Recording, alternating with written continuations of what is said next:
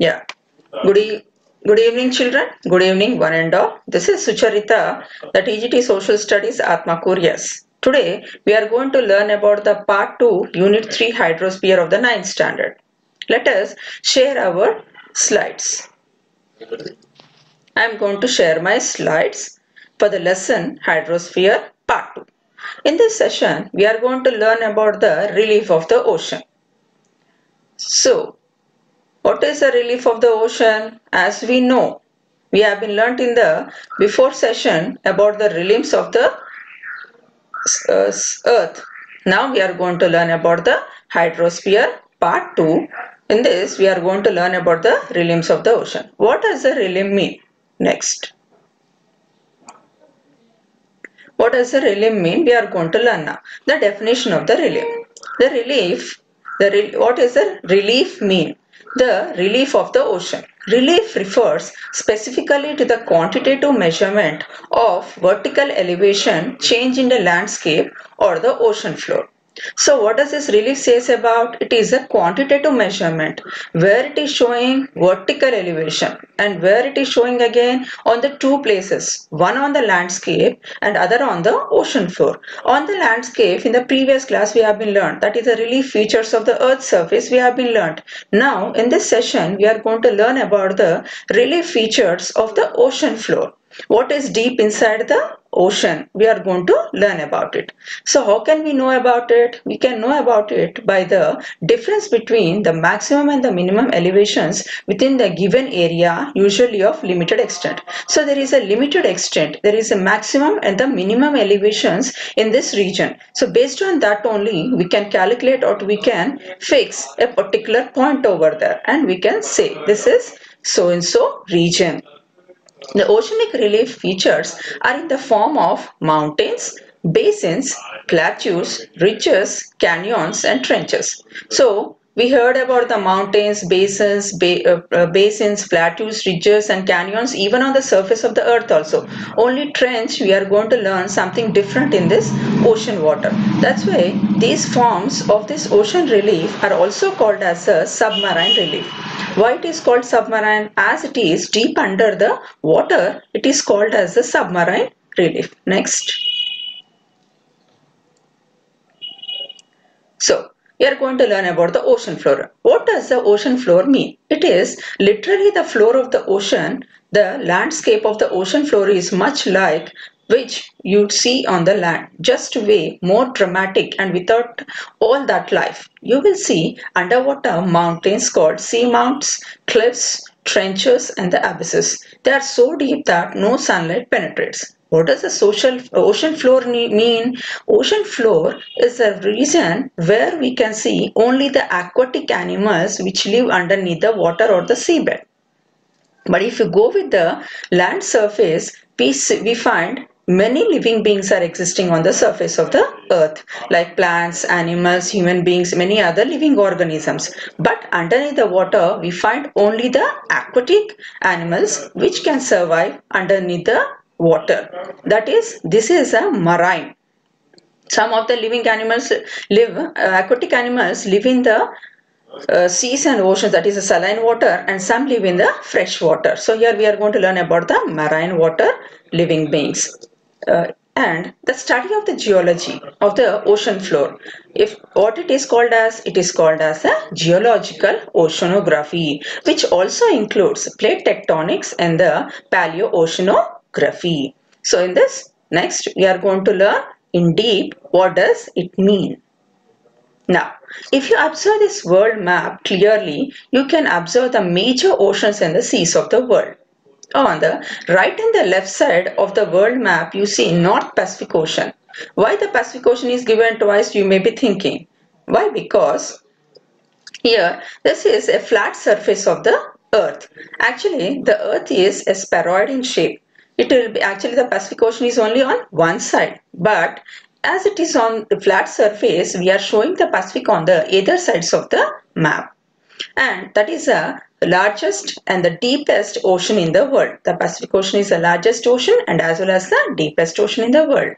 And the second largest is the North Atlantic Ocean, which we find between the North America, South America and the Africa. So you may find a small difference, North Atlantic Ocean and the below is South Atlantic Ocean. Why there is a difference? Why? Because the equator is dividing the earth into two equal parts. Above the equator is called as the northern hemisphere and the below is called as the southern. That's why we call the North Atlantic Ocean and the below is the South Atlantic Ocean. And the third largest is the Indian Ocean. As we know, it is a little below our India. When it comes to the fourth, the Southern Ocean or the Antarctic Ocean. So, if we observe the Southern Ocean or the Antarctic Ocean. Antarctic Ocean, sometimes some geologists and the scientists say that it is a water which is a combination of Atlantic Ocean, Indian Ocean and the Pacific Ocean. But some says that no, it is some geologists say that it is a separate ocean. And the smallest and the last ocean is the Arctic Ocean, which is located or situated on the topmost part of our world. So if you see there, it is totally under the frigid zone. That's why the majority time, more than 8 to 9 months, the Arctic Ocean is frigid. Means the water will be changed into the snow or the hard ice-like structure. And you can observe some important seas also. In the North America, Hudson Bay, below the North America, Gulf of Mexico and Caribbean Sea. And above the Africa, you see the Mediterranean Sea. Beside that is the Black Sea. Beside that is the Caspian Sea. And in the northern part of the Europe, North Sea and the Baltic Sea. When it comes to our India, they gave Andaman Sea, but actually Andaman Sea is nothing but the Bay of Bengal, as Andaman is located over there. On the either side, western side, it is the Arabian Sea. When it comes to the south, China side, that is the East China Sea, and near the Japan we have a Japan Sea, and near the Australia we have the Coral Sea. So these are some of the important seas which are found on the world or in our Earth's surface. Next. So we are going to learn about the relief of the ocean in detail.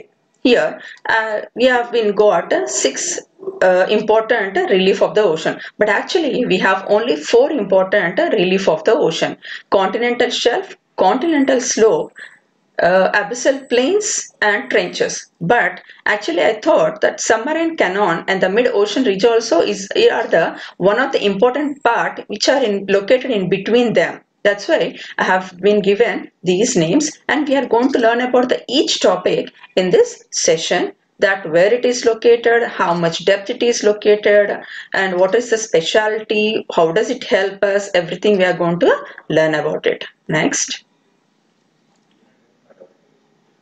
Now, before I start the session, I want to give the small definition of the beach. Why? Because the relief of the beach starts with the relief of the ocean starts with the beach. Means when we go to any vacation to any coastal areas, we enjoy the beach and the view over there. What is a beach actually? It is a gently sloping strip of land that is a border between the water and the land. It is a border between the water and the land. That is near where it is located or where it is found. It is found near a sea or the oceans. Next is a small picture where we can observe the sea, the beach and the seashore. Where you find the water, that is called as the seashore. Where you see the sandy material with the small molten rocks, that is called as the beach. Next slide. Here we observe in the next slide also the same, that we see the seashore and as well as the beach. Next, here see, observe this picture or the slide very clearly. Here, the green part shows the continent and a beach. The grey color indicates the beach, and the next is the shoreline. So just now we have been seen in that picture, beach and the shoreline. Now after the shoreline, what is coming from the shoreline to a certain depth, 100 to 200 meters, continental shelf. From the 200 meters to the 3000 meters is the continental slope. Then deep inside if we go, continental rise. And if you observe the green color, so probably we show the green color to the plains. So we are seeing the plain here also underneath the seabed also. What is that called as abyssal plain or the deep sea plain?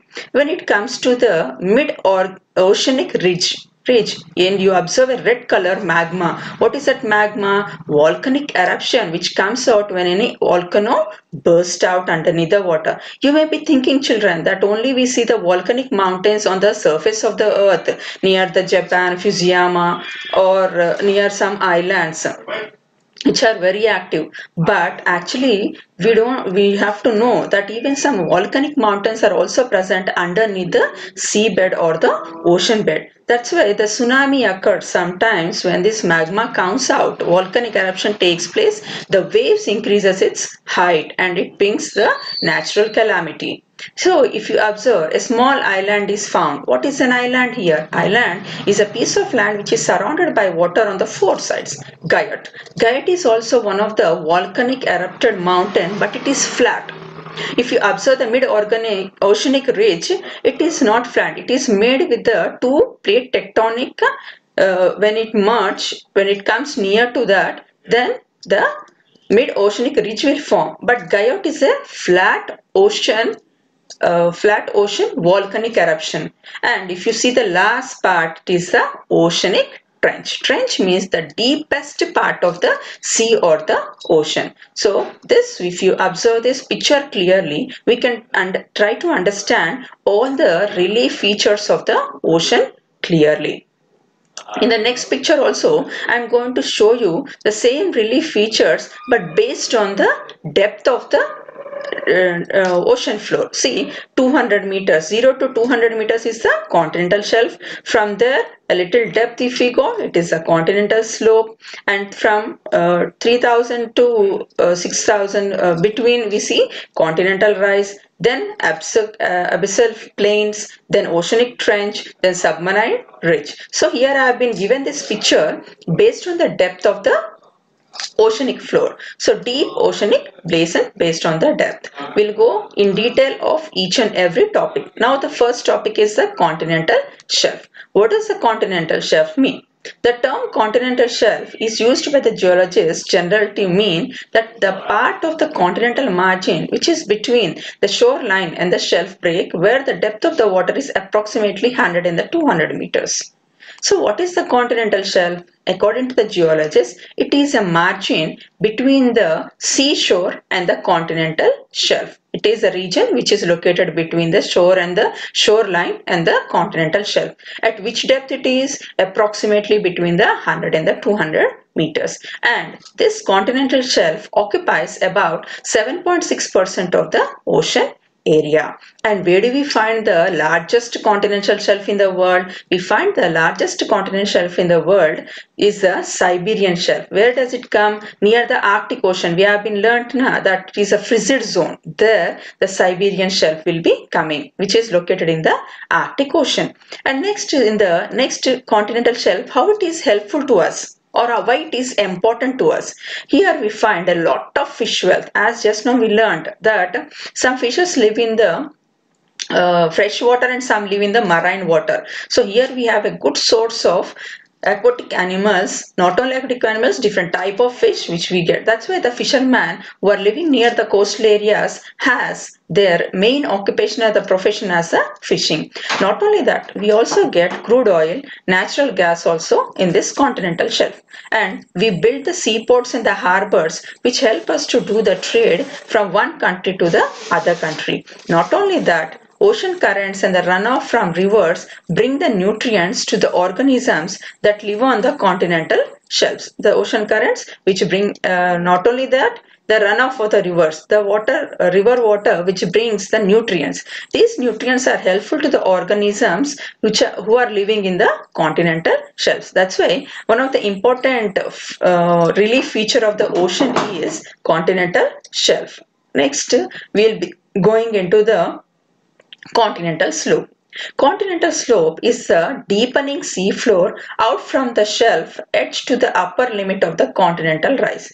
So where is this located? This is located between the continental shelf and the continental rise. At which depth it spreads between the 200 meters to the 3000 meters. It will be in between this depth. And how much area does it comprise? It comprises 15% of the ocean area. And what is the specialty of this continental slope is, typically it is about 20 kilometers wide. This continental slope is spread up to 20 kilometers wide, and it mostly consists of the mud and the silt, and often cross-cut by the submarine canyons. Submarine canyons are present near to the continental slope.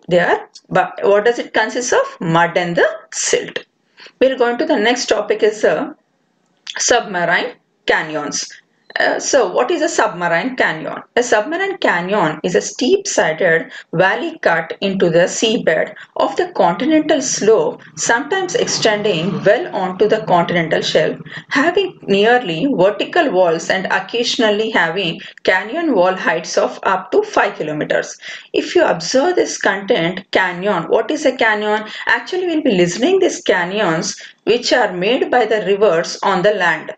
But here we are saying canyon, a submarine canyon, because it is situated or located underneath the seabed, where it is located near to the continental slope. And the vertical wall, the wall here is up to the height of the 5 kilometers. Just assume how much the 5 kilometers is. So the height is more enough. Coming to the next slide, the guyets. What does the guyet mean? Guyet is also a table mount. As just now I told, it is a isolated, means it will be away from the remaining things. It will be at the side. Submarine volcanic mountain with a flat summit more than 200 meters below the sea level. Such flat tops may have diameter greater than 10 kilometers. So it is a flat submarine volcanic isolated mountain with the diameter. How much the opening of that volcanic mountain can you expect?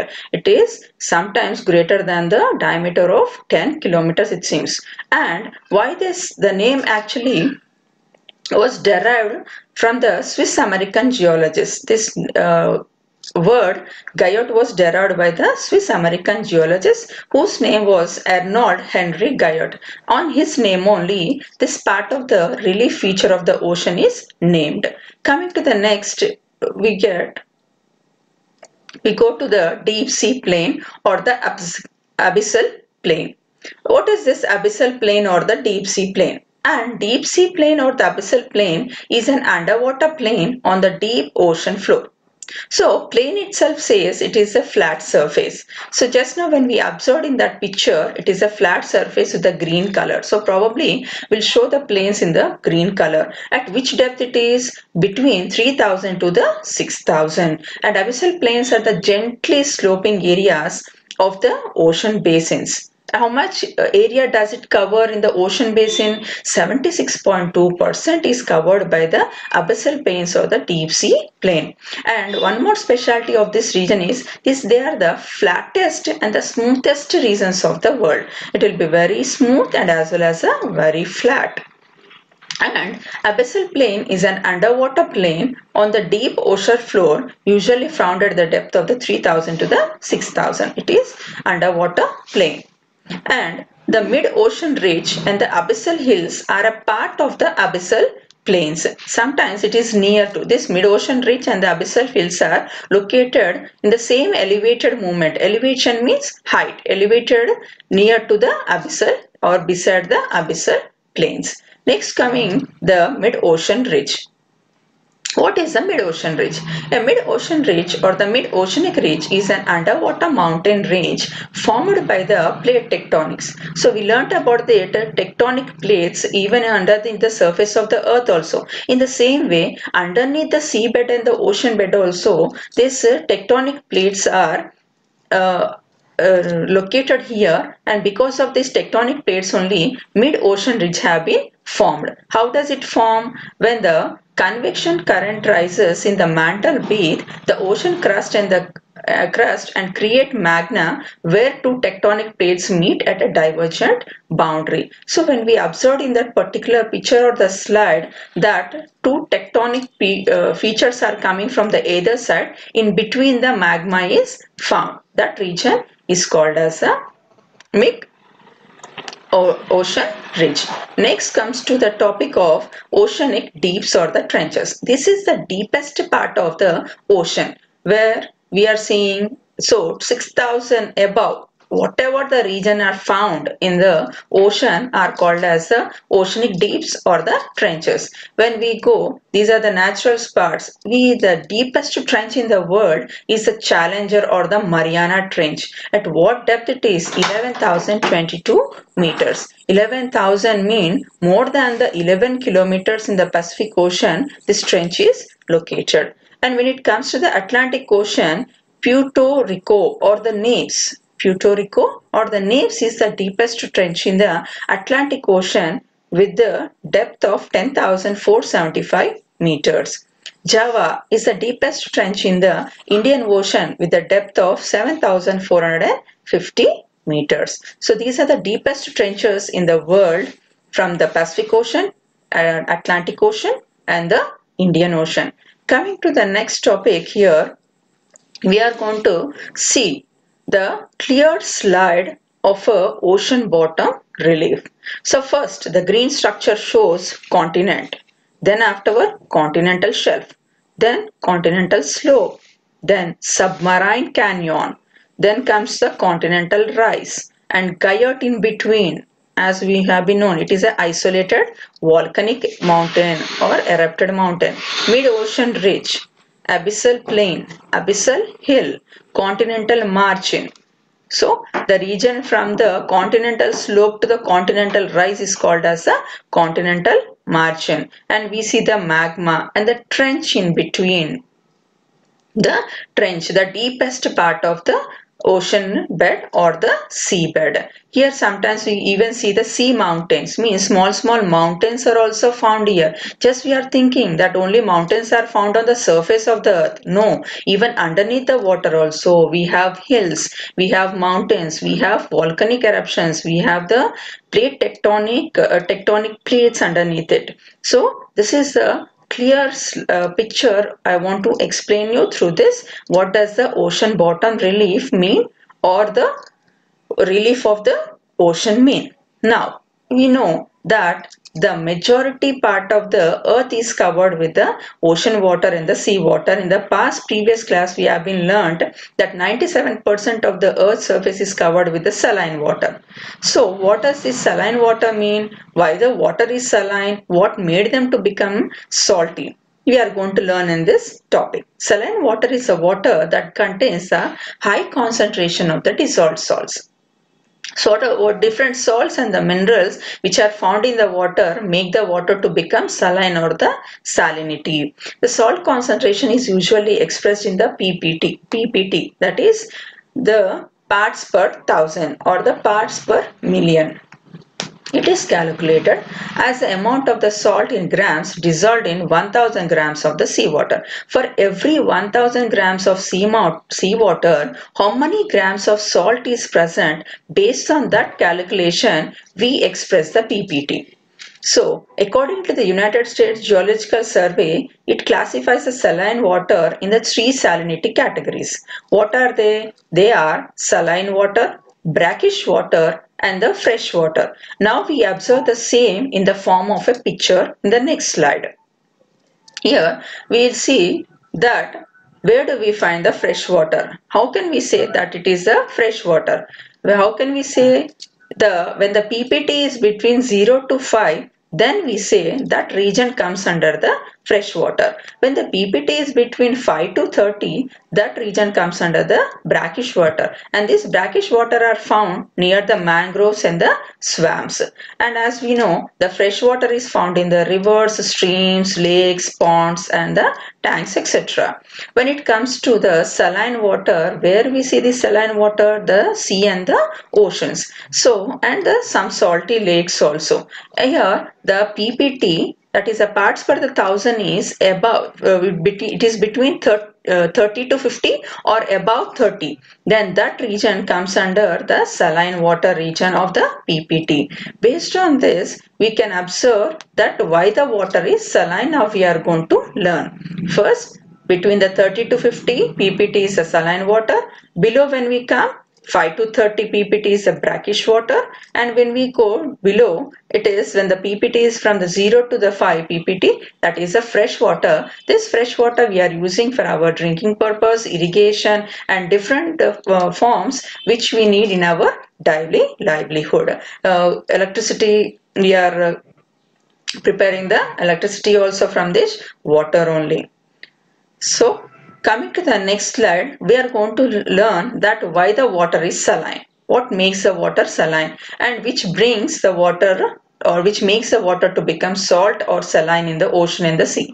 Salt in the oceans come from the two sources. One, runoff from the land and the opening in the sea floor. Runoff water means, we learnt in the past session, runoff water means along with the rainwater, many nutrients, soil, mud, silt, leaves, etc. all will come along with the water, and that river at last comes and joins into the sea or the ocean. Because of that, why it brings the nutrients and the minerals, it touches the rocks on the land as the major source, because these rocks consists of different types of salts, and in that salt is dissolved in the water and it comes and joins into the sea water. Over millions of years, rains, rivers and the streams have washed over rocks containing the compound sodium chloride. You might have been heard about this word sodium chloride in your science subject chemistry. So, which is also called as the table salt, which we use in our cooking purpose. Without the sodium chloride, the food is not tasty. That's why it is very important. We know that from the sea water only this sodium chloride is prepared through a process. So it will be evaporated for many number of days, then we get the salt and that will be purified afterwards. Coming to the reasons, next slide, it says that why the water is so saline and where we find the water which make the water saline. The two icons that are present more often in the seawater are chloride and the sodium. These two make up over 90% of the dissolved ions in the seawater. So, sodium and the chloride are the two ingredients or the two icons which make the seawater which make the seawater to saline. Why the concentration of the salt in the seawater is salinity in about 35 parts per thousand. Just now we learned that if the saline water, when do we call it as saline water? When the ppt is above 30. So here we observe if it is about 35 parts, then it is called as a saline water or the salt water or the salinity. But over time, as rain fell to the earth, since how many years the rain is falling on the earth? Since 3.8 billion years the rain is falling on the earth, and from that day onwards the minerals and the nutrients and different type of icons are mixed into the river water, and all the river water comes and joins into the seas or the ocean. That's why it made all the seas and the oceans to become the saltier. In the next slide, we are going to learn that how it is, which ocean is having the or more saltiest. The Atlantic Ocean is the most saltiest among the 5 oceans in our world. On average, there is a distinct decrease of the salinity near the equator and both the poles. Because of the different reasons, the salinity of the water is decreased near the equator and near the North Pole and the South Pole. The ice is only made of water without salt. You may be feeling astonished to see that ice water which is present in the seas or the ocean is made without the salt. And where do we find such type of water or the ice? That ice is in the Arctic region and the Antarctic region without any salt. That ice is made without any salt. The fresh water or the pure water is there. That's why the people who are living in the polar regions directly use that ice for their different purpose in their daily lives. The salinity of the tears. When you cry, we get the tears from our eyes. That tears also consists of sodium and potassium. Because of these two ions, the tears of our human beings are becoming saline or salinity. In the next topic or the next slide, we are going to learn about why the rainwater is not salty. because the evaporation takes place more from the seas and the oceans, as the 97% water is in the saline water only. But why the rainwater is not salty, why the rainwater is fresh water and the clear water? Because the clouds bring rain are built up by vapor. Whatever the clouds is consisting inside them in the form of the water is not the direct water, it is a vapor, it is in the form of the vapor.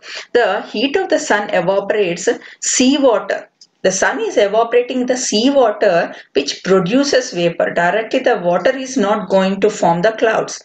The water is changing into the water vapor and then it produces the clouds. We have been learnt in the last previous class in the session about it. That's why the rainwater is not salty, it is fresh water which we use for the different purpose. In the rainwater, we find only 2% of the sodium chloride, whereas when we go to the seas and the ocean, it consists of 77.8%. If you see the difference, then only we can understand that why the river water is fresh and drinking water and why the ocean water and the sea water is saline water which is not useful for the drinking purpose. We are sitting near a well, we can use that well water to drink, but when we are sitting near a ocean or a sea, we can't use that water for drinking purpose when we feel thirsty. That's why we have to conserve the fresh water or the rainwater. In the next slide, we are going to learn that the factors which are affecting the salinity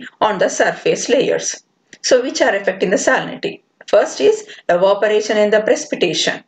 And second, in coastal regions by the freshwater flow from rivers, and in polar regions by the process of freezing and the thawing of ice. So in the coastal regions we see the water flow, and in the freezing point polar regions we see the ice. Next is the winds by transferring water to the other areas, and the fourth is the ocean currents. All these four are the important factors which are affecting the salinity on the surface layers of the ocean. Next, we are going to learn what is a definition, two important definitions of this part of the hydrosphere. Isobars, a line joining the points the seabed at an equal vertical distance beneath the surface, sometimes referred to as the depth contours. So contour line, we have been learnt about the contour line in the previous classes. Contour lines are the lines which are joining with the same height. Then here isobars are the lines points joining the same equal vertical distance underneath the seabed. It is a equal vertical distance underneath the seabed. Isohaline. What is isohaline? A line joining the points in the ocean having the same degree of the salinity. Where we find the same degree of the salinity, there a line which is joining the points of that particular ocean is called as a isohaline. These are the two important definitions of this lesson. When it comes to the next learning, what we have been learnt in this lesson: the relief of the ocean, the salinity of the ocean, and why the ocean of the water is saline, and what are the minerals which are found in them which made the ocean water in the sea water to become the saline or the salinity water, and what are the different relief features of the ocean. In the next session, we are going to learn about the next topic is the ocean temperature, ocean currents, and ocean as a resource. Now, tomorrow, let us meet in the next session. Thank you.